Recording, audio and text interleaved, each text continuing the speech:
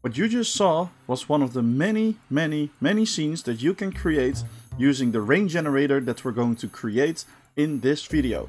We will make it that we have control over like the direction of the rain, how much rain, and the scaling of the rain. It's going to be a very flexible and easy system that will make every scene look 1,000 times better. So let's jump right into it. So first thing that we're going to do is we're going to press Shift A and we're going to insert 2 empties. These 2 empties are going to be the controller points for our rain.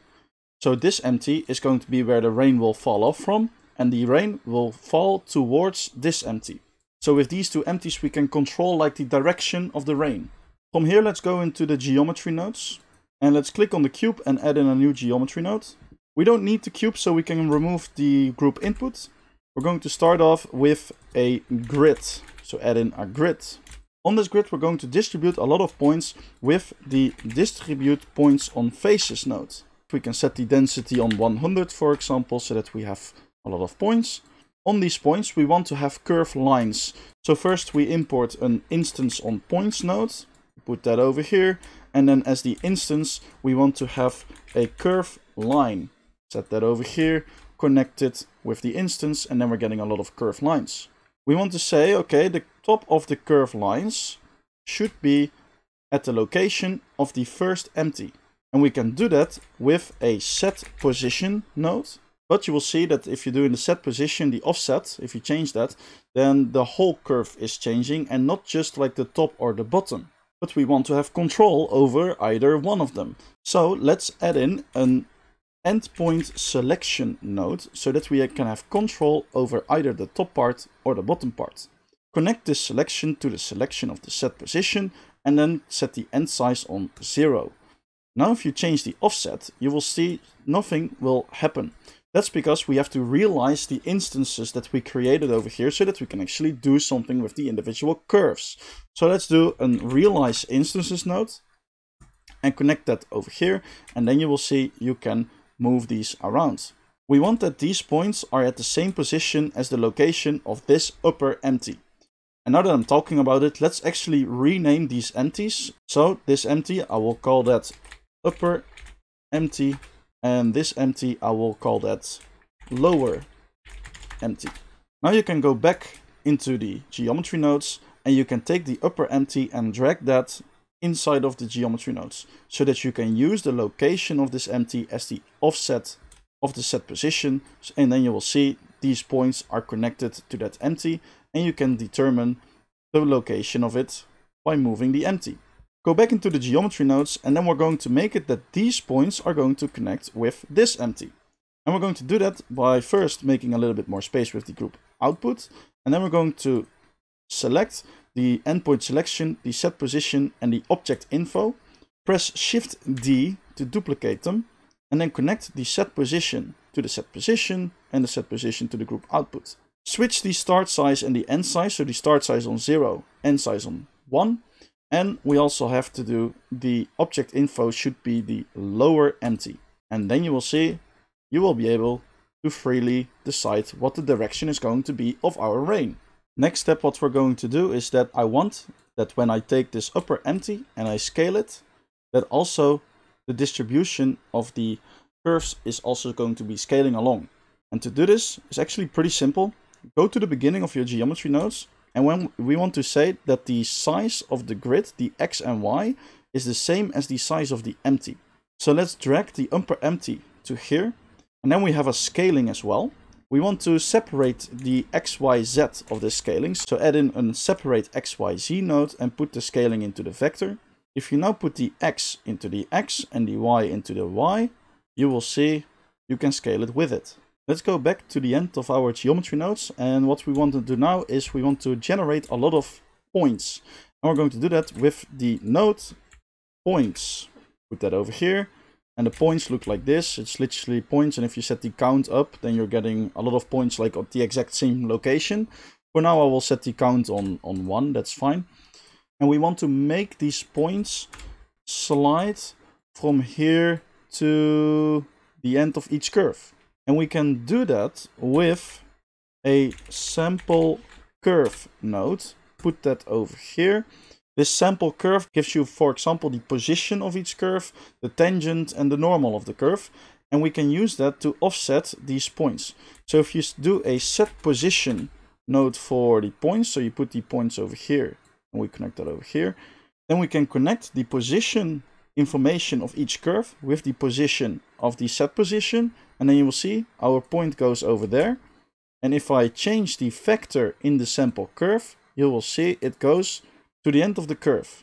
So if the vector is 0, it's at the beginning. If the vector is 1, it goes to the end.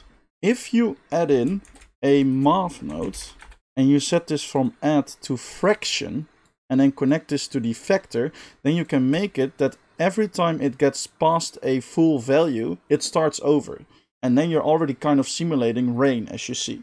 Let's make this fraction go automatically. So we want to make the fraction, the value of the fraction, dependent on the scene time, so on the timeline. Do this by adding in a scene time node and connect seconds with the value. And now if you press play, it goes like this automatically. Okay, but now we only have 1 point. We want to have a lot of points that go on every curve. So let's make at first the count in the points like 1,000, something like that. Then you see they all stay at the same position. We want to give each point a random position.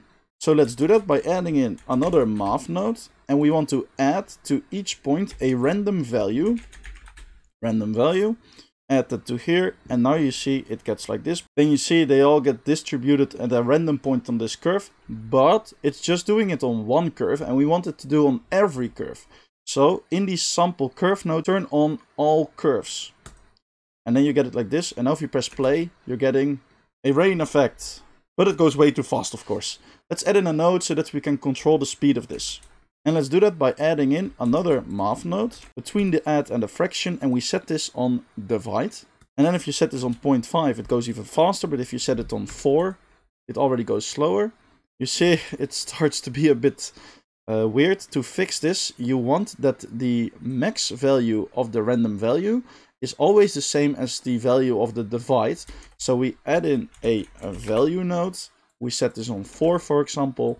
If you set the value on the max and also on the divide, then it's perfect.